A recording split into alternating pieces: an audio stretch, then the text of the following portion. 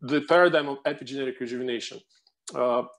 This slide just tries to very concisely sum it up, what it is, and then I'll go into details. So what it is, it's the epigenetic mechanisms that control all kinds of gene expression in our organism. I think they're largely responsible for aging as well. And I'll be presenting evidence why I think that is in later slides, but here it's just a summary that, first of all, we've been able to epigenetically roll back cells using Yamanaka factors, not we, but I mean we as a scientific community, which was the first clue that rejuvenation is possible and epigenetic rejuvenation is possible because this happens epigenetically. You take an old cell, use Yamanaka factors, it epigenetically is reset to a pluripotent cell, and it also ameliorates all hallmarks of aging. Also, another point is that we actually discovered that there are epigenetic clocks in mammals and humans. And this is also, I think, more evidence that there's a huge component, if not the primary component, of epigenetics controlling aging. And of course, the most important study that impressed me so much that I started Ethereum was the 2016 study by Ocampo and others from the Salk Institute, which used partial reprogramming in vivo, in a live organism, to greatly extend the lifespan of those mice and also show that it is possible to rejuvenate already older animals. So with that said, let's go into more details about everything, all the aspects that I mentioned in that slide. And the first important question, which I think is very important to answer, is why do we age? Of course, the obvious answer, which you can always answer in biology, because that's what benefits the genes, that's most profitable for the genes to do. They want a certain lifespan for a certain ecological niche. That's why different species have very differing lifespans. And sometimes people think that there's only a small percentage of lifespan that is determined genetically. They sometimes say that there are studies that show that only 10% of our lifespan depends on the genes, or 20% of our lifespan depends on genes. And that is true between individuals of the same species, that, you know, there's a lot more of environmental impact for, say, different people, why someone lives to 100 and another lives to 60. Yes, within species, the genes that differ in those two individuals have very little impact on why, you know, they will live, how long they live. But between species, this is 100% genetically determined. Lifespan is a genetically determined trait of a species. There's a, you know, a wide range usually, but that range is determined. Say, between the mouse lives between 2.5 and 3 years, but no matter what you do, it won't live for 5 years. It certainly won't live for 50 years. Like, say, bats. Bats are also mammals. They live up to 40 years old, and most of them live 20 to 30 years old. And that is also genetically determined. So with that, the great example, of course, are turtles or Greenland sharks, whales, which live for hundreds of years. And no human has ever gotten even close to that number. You know, Jean Calment was the oldest record holder, 122 years, which, you know, there's some dispute, or there was at least a couple of years back, but it's still, humans are nowhere near close to the limit of a lifespan that other organisms can reach. And this is very encouraging because it shows that there's no fundamental reason in biology why we couldn't live for hundreds of years, because there are animals, even mammals, that live, you know, 200 years. So at least for us, the bar is set much higher than right now. Also, we know that, as I mentioned, lifespan is genetically determined, and lifespan varies widely between different species, which, at least to me, tells me that this is a genetic adaptation. A given ecological niche for a given species is genetically determined for an optimal lifespan. You know, there's some ecological niches for mice where it's optimal for the genes to very quickly have a turnover. That's why mice live for 2 years, 3 years. But at the same time, naked mole rat, there's a different ecological niche. They live for up to 30 years, or 35, I think is the record right now.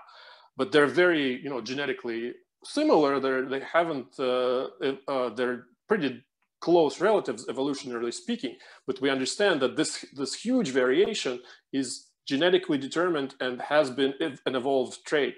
And this is also good news because we understand that there's some plasticity in lifespan that we can play with, even with very close genetically related species. which for us, for humans, I think is encouraging, because we can, without greatly modifying our genes, we can hope to be able to increase our lifespan significantly. Another evidence of that lifespan is a genetically determined trait is that, as I mentioned, closely related species can have very different lifespan. And the best example of this that I know is the perch genus. There's different species of perch, like the genus is very closely related different species, like Homo, like people. There's, you know, the Neanderthals, the Denisovans, they're all people, they're all humans, they can all interbreed, but within the same genus of perch species, some fish live for 12 years, and others live for 200 years. So can you imagine like different species of humans having such a huge variation in lifespan? To me, it says that this is, again, a genetically evolved trait, evolutionarily involved trait that is genetically determined. And it's not just, you know, a couple of different species in that genus. There's 50 different species of perch with a whole gamut, very smooth range of differing lifespans. So this tells me that it is evolutionarily very strongly determined by genes. And another evidence of this that I see is in the lab, that without genetic manipulation, nobody has succeeded in greatly extending lifespan. Yes, we've used, you know, metformin, rapamycin, and other geroprotectors to increase lifespan by 10, 15, 20%. In mice, still the best therapy to extend lifespan is caloric restriction, you know, starving. There's no other geroprotector that can, unfortunately, yet beat that. But with genetic manipulations, we've been able to extend the lifespan of C. elegans by 10 times, just with one knockout of one gene, and 2 gene knockout 5 times. And to me, in mice, so of course, the insulin growth factor knockout, they live up to almost twice as much. And to me, this says that, you know, again, genes are the primary regulator of lifespan. And of course, the loudest evidence of this that I see in nature is social insects, where the same DNA, identical DNA between, you know, 2 twins can be either result in a huge lifespan for like the queen and a very short lifespan for worker castes. Like in ants, in bees, the workers live for months, queens live for years. The best example is, not the best, one of the examples is the honeybee, where, you know, they're very similar looking body composition. There's no huge like difference, but the queen lives for 8 years, up to 8 years, and the workers live for, even just in the summer, they live for weeks, less than 2 months. And obviously they have the same DNA. And some people say that maybe workers live so short because they work very hard, they have to fly and forage for food, and that takes a toll on them. But those people seem to forget that queens, they are experiencing huge levels of stress because they reproduce in huge quantities. Like they can lay up to 2,000 eggs per day at maximum intervals, which is more than their weight in eggs. Can you imagine like a woman having 2,000 children per day? Of course, you know, they're undeveloped eggs, but still it takes a lot of physical toll on, or not toll, it has a physical activity to do this kind of work for a queen, but still they can live for 8 years. So obviously it's not wear and tear that causes them to live in such a very different duration between the castes. Same thing we observe with ants, except, you know, the range is even greater. The queen ant in black garden ants can live up to 30 years. You know, that small, very little insect can live for 30 years. Obviously, you know, this is not some wear and tear to me that for some reason limits the worker ants to live for only for only 1 or 2 years.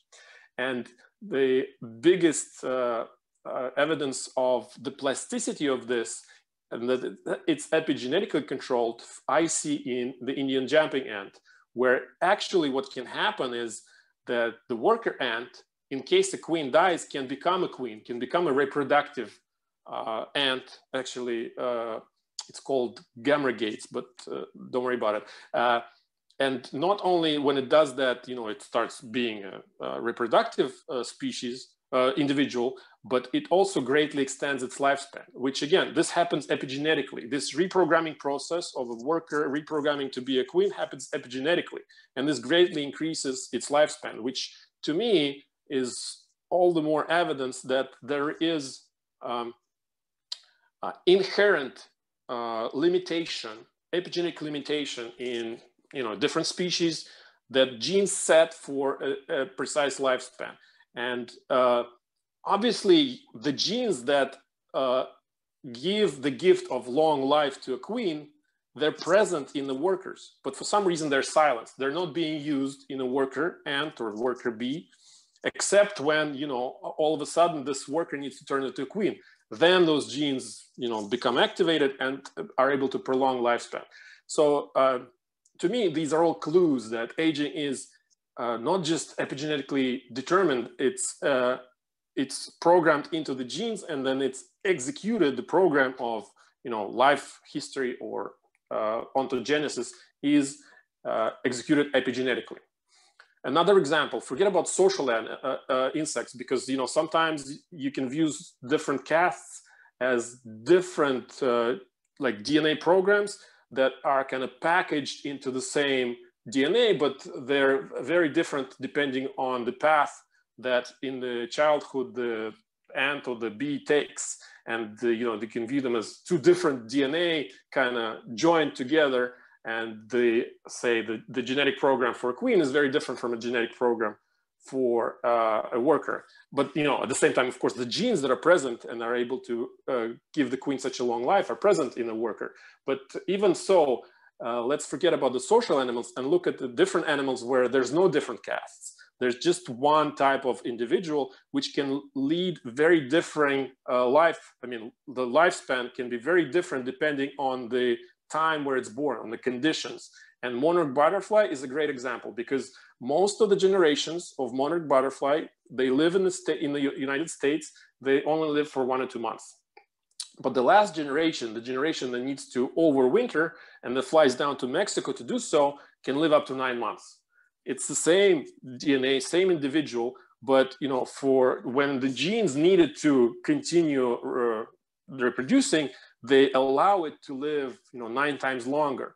And it's it's a demanding process to fly down to Mexico, overwinter there, get pregnant because they actually reproduce in Mexico as well, and then fly back. So it speaks against the kind of the wear and tear view of what limits lifespan. And to me, speaks volumes about the epigenetic control of lifespan, that genes either allow us as their copying machines to live long, or they don't.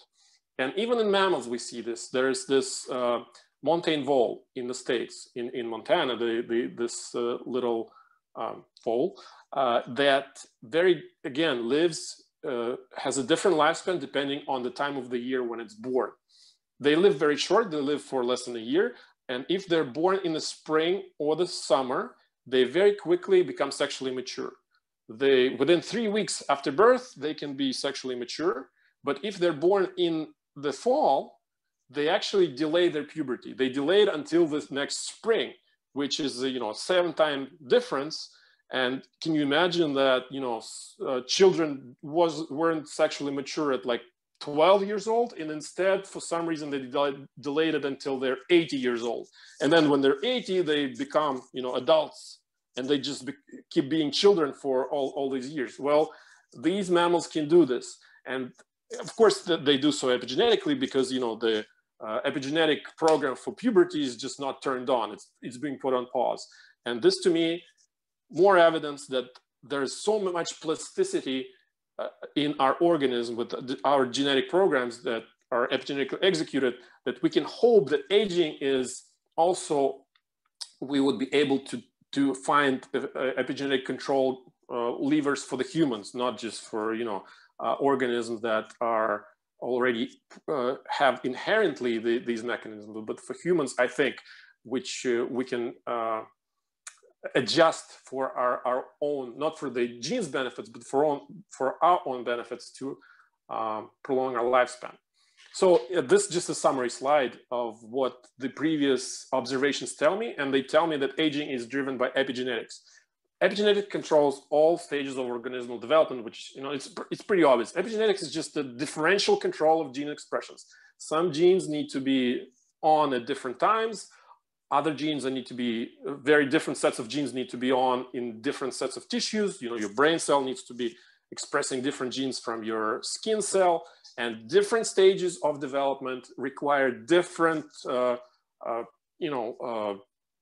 levels of genes being turned on, or different genes being turned on. It's probably, and it has to be synchronized. Obviously, it has to be synchronized so that, you know, your liver doesn't grow bigger than your body because it started puberty prematurely. There's obviously a synchronization center somewhere. Most likely it's in the brain. Most likely it's in the hypothalamus, the pituitary gland. That's the HP star axis, which controls different stages of development and synchronizes them, not just controls them, but synchronizes them. And epigenetics in each of the cell is the next level of synchronization, to my mind. Basically, it takes cues from the probably hormonal regulation. That's how puberty starts, right? Your hormonal levels change, and they turn in different tissues, which at the next level in different cells, turn on different programs, which start, again, proliferation, or, you know, you start growing different organs, and or at the same time, for example, when menopause starts, that's another change in the hormonal levels and everything.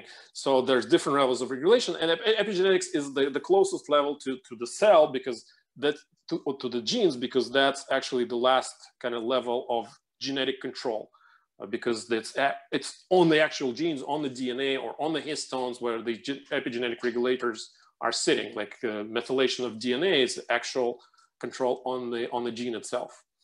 And another evidence of this is that we have found that there are methylation clocks that ticks with age in our organism, in different tissues, that we can actually tell how old someone is based on their epigenetic profile of their cells, which is quite surprising, that there's actually some kind of synchronization between people of the same age, in different tissues, that you can look at their cells and say, okay, these cells come a 40-year-old or a 60-year-old person, which is pretty surprising. And from different tissues, even within the same organism, very different tissues show the same epigenetic time. The good news is that rejuvenation is possible, not just in nature and in the lab as well. Of course, in nature, we know it's possible because that's what happens every time a new baby is born.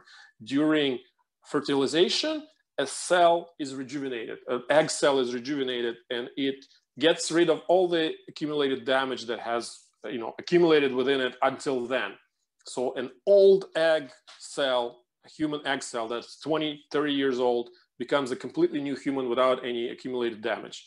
And of course, and the egg cell is 20 or 30 years old, just as old as the mother that carries it, because the eggs are generated during embryogenesis, the time when the mother herself was an embryo. That's the time when her egg cells became formed. So however old the mother is, the same time was passing to potentially accumulate damage in the egg cell. And it was actually shown in different papers that fertilized eggs can get rid of the damage. This was observed in nematodes, this was observed in mice, and I think it's pretty obvious this happens in humans when the egg is fertilized, that all the potentially accumulated damage is gotten rid of. Also in yeast, this was observed that yeast can not only reset their lifespan, their reproductive lifespan upon sporulation, which is a form of reproduction, sexual reproduction, but they can get rid of the accumulated damage as well, which was a bit surprising because they thought yeast just throws out the damage, but no, actual yeast cells, if they have accumulated damage until sporulation, during the sporulation process, they know how to get rid of it. And in nature, there are other ways we can observe rejuvenation. I'm sure you know about the jellyfish, the Turritopsis jellyfish, that is able to, from a old organism, become essentially an embryo of itself and rejuvenate the whole process, which probably is not applicable to humans because we want to keep our memories. but we know that potentially this is possible in an organism. And there's another whole genus of jellyfish, the Aurelia, that also know how to do this, basically turn from an adult to an embryo. Closer to humans, there are insects, beetles, that also know how to come back to previous stages of metamorphosis. For example, this beetle in the lab, this in such a way was, lifespan was increased by almost 10 times. This beetle was starved for food, and that made it return back to previous stages of metamorphosis. And that way the scientists were able to, kind of like the voles in Montana voles that were putting on pause their development. This was done in the beetle. They're rolling back their development. And this way, instead of living just for 8 weeks, this way they live for 2 years. So now we come to epigenetic rollback, the idea that you can use epigenetics to periodically rejuvenate the organism. And it all began, and the field of epigenetics began in probably 1940s. You can say that this is the moment that the field was started by Conrad Howell Waddington, the famous Waddington landscape, where he proposed this concept of epigenetic differentiation of a cell, how a cell becomes, a stem cell becomes some kind of differentiated cell, a skin cell or a brain cell. And he had this idea of a landscape, I'm sure you've heard of it, where it's like a stem cell rolling down the hill, and it, depending on the path it takes, ends up at the bottom being this one or another type of differentiated cell. And at the time, the thinking was that this is an irreversible process. Like a cell cannot climb back up the landscape to become a stem cell again. Once it's a differentiated cell, it cannot change its identity. And the thinking was that maybe during this kind of rolling down the hill, what happens is that certain genes are removed from a cell or dissolved in a cell. And that's why it only retains the genes responsible for it being the cell, the ultimate cell that it is. And I guess the inspiration for this was the red blood cells that, people observed that they actually don't have a nucleus. So they thought, maybe that's what happens in another cell. They get rid of some parts of the genes, and that's why things are irreversible. But that idea was reversed, or at least, the evidence contrary to that idea was provided by Sir John Gurdon in 1962 when he took a cell, a somatic cell from an adult organism, and used it in a previously enucleated egg cell to show that actually, all the genetic information necessary to make a new organism is still retained in a fully differentiated cell. So the idea that, something is lost was incorrect. So there must be some other way that differentiation happens, and maybe that way is not irreversible. And this was proven to be true conclusively in '96 with the Dolly sheep that was able to be cloned, fully cloned from, again, a differentiated cell, where they took the DNA of that differentiated cell and put it in an egg cell of another sheep. And they actually, the sheep that was born was obviously from the DNA of the donor and not the egg cell, which, they actually used a very different type, very different looking type for the surrogate mother, so that they, once the lamb is born, they know for sure who it came from. Was the DNA from the donor, which looked like this, or was it from the mother, which looked like this? And once Dolly, was born, it was obvious that it actually was cloned. The DNA that established its ultimate fate was the one that they inserted into the previously enucleated egg cell. And here's the one of the creators of Dolly with his creation. There are a lot of myths surrounding Dolly. Some people, for some reason, thought that Dolly was born old or she died prematurely because of some genetic aberrations. But those myths were quickly put to rest. I mean, Dolly did die prematurely, but she died from a viral infection. But there was nothing wrong with her DNA. They actually then cloned many more Dollys. Like at least 4 of these in this photo. And they lived a normal lifespan. And since then, this process of somatic cell nuclear transfer has been used in thousands of experiments showing that there's nothing wrong with the DNA of the donor cell, and not, that's why we can reproduce these results. The biggest breakthrough, I think, in our field of epigenetic rejuvenation came in 2006 with Shinya Yamanaka's discovery that you can actually, he completely refuted this idea of irreversibility of differentiation, this dogma that you're rolling down the hill and you can't get back up. Yamanaka showed that you can, in fact, get back up. A skin cell can retrace its steps back and become again a pluripotent, essentially an embryonic cell.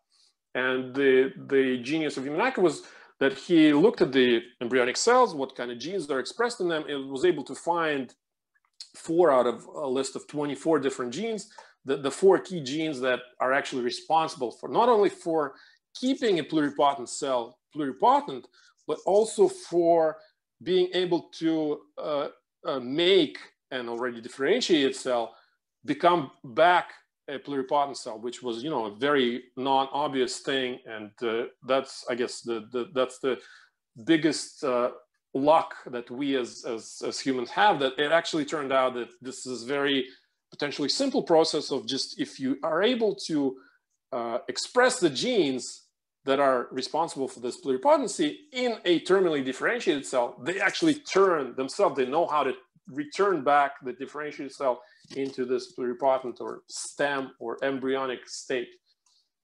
And so they had to update the Waddington landscape or epigenetic landscape to be able to retrace the steps back. They made it reversible.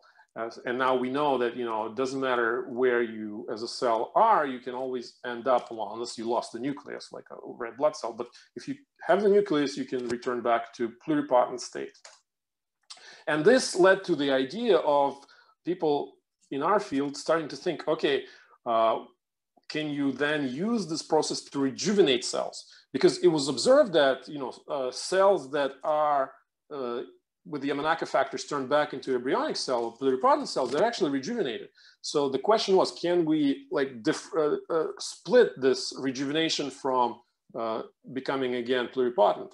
And from what I found, the first person to think about this, or at least to put a paper with the words epigenetic rejuvenation, was Prem Singh. And this is the 2010 publication in which he actually talks about, can we use this paradigm of epigenetic rejuvenation to, the Yamanaka factors to have epigenetic rejuvenation. And then the next paper that I saw in terms of the timeline is a 2011 paper that actually observed this rejuvenation in the iPS cells, or the cells that have been using Yamanaka factors returned back into pluripotent state. And this was under the direction of Jean-Marc Lemaitre from the French Institute in CERN, where they showed that even centenarian cells, like cells from 100-year-old people, were fully rejuvenated. And this opened an even bigger door into the investigation. Okay, can we now use this power of Yamanaka factors to rejuvenate cells in the organism? And the other clues that we saw that this is possible, it was from other publications that have looked at various hallmarks of aging in the context of what happens to them during reprogramming. And they show that all of the hallmarks, cellular hallmarks of aging, are rejuvenated in the process of using Yamanaka factors in reprogramming.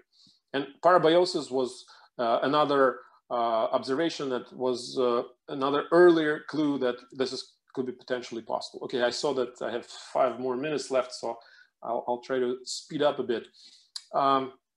Another important step in translating this paradigm was from Tom Randall, who actually asked the question already, like in a paper, essentially saying, okay, can we now use the Yamanaka factors in the context of rejuvenation in an organism? And this is the paper in 2012 in which he asked this question, and it inspired, I think it inspired Manuel Serrano, who tried doing this in a mouse model. He created transgenic mouse models where you can induce Yamanaka factors on demand. And he in that paper, he did not look into rejuvenation, but he saw that, you know, a 7-day course of reprogramming actually results in teratomas. So his paper was less about rejuvenation, more about what bad things happen if you induce Yamanaka factors in vivo. And a parallel discovery was that you can actually fully rejuvenate mitochondrial function with inducing these factors in vitro. If you take centenarian cells, you can restore mitochondrial function after reprogramming. But the biggest breakthrough, at least in my mind, was the 2016 paper from Alejandro Ocampo and under the group of Juan Carlos Espiso Belmonte from Salk, where he showed that using partial reprogramming, you can greatly extend lifespan in progeric mice. You can extend it up to 50% if you look at this control group, or 33% if you look at this control group. And I won't get into the details because of the time constraints, but the most important part is that the mice, they not only looked younger, the treatment group, but they were physically younger based on various parameters, you know, senescent cells, double strand breaks, etc. And if you look at their tissues, they were much closer to wild type tissues than to the control group tissues, which, you know, it's visually striking that, you know, the treated group was much closer to wild type animals than to their animals of the same age that did not receive the treatment. And they had fewer double strand breaks, DNA double strand breaks, they had more hair follicles, and even wild type mice after the treatment they showed rejuvenation in their tissues, in their muscle tissues, for example, on this slide. But the biggest problem is teratomas. And you know, to avoid teratomas, what we need to do is to limit the expression of Yamanaka factors either temporally or by tissue, to avoid tissues where the teratomas can happen, or to have a very short duration of Yamanaka factor activation so that teratomas just don't have enough time to form. And I'll skip the couple of articles that show what happens when we don't limit the expression of factors temporally, but just show that if you do limit this, for example, in the brain, only a 7-day duration of Yamanaka factors, there are no teratomas observed. But the greatest observation about partial reprogramming, why we think it's possible to have epigenetic rollbacks, is that reprogramming happens gradually. So the epigenetic age decrease during reprogramming happens gradually, and loss of identity by the cell also happens very gradually. So before a cell loses its identity, before it stops doing its function, it is rejuvenated. So we can find a therapeutic window where we can have both. We can have rejuvenation without loss of function. And this is what Prem Singh again observed in 2019 and wrote in his paper. I'll skip the epigenetic clock because I'm sure you know about it. Just tell you what we try to do as a therapy. The idea is to be able to freeze our mortality rate, which raises exponentially, to freeze it at least, you know, a 60-year level. Because even if you're 60-year-old, you think you're old, but your mortality rate is not that large. It's 1 in 100 annual mortality rate. So if we freeze it at that point, you can still expect to live 100 years. Of course, you know, our goal is more closer to this, but even if we, you know, reach this goal with the therapy, which periodic rollbacks will be, you know, at least stopping the exponential increase, that'll be good enough for us. And the idea to how the therapy would work is that you integrate the genes responsible for the reprogramming into the organism once, into the right tissues, and then you periodically activate them with a small molecule, just like in the Ocampo experiment where they use doxycycline to activate those genes on, they use the weekly periodicity. I think for humans it would be monthly or maybe even yearly because we have much slower processes happening. And this would what we hope to accomplish using the therapy at Ethereum. And the R&D goals, I mean, I'll skip over because I'm running out of time, although I thought I still have until the hour. But basically, our goal is to first make sure the therapy is safe, to avoid teratomas in fast-dividing tissues, and then to also be able to activate those genes with an additional level of safety. So we want to build in safety logic to prevent overexpression of Yamanaka genes to avoid teratomas.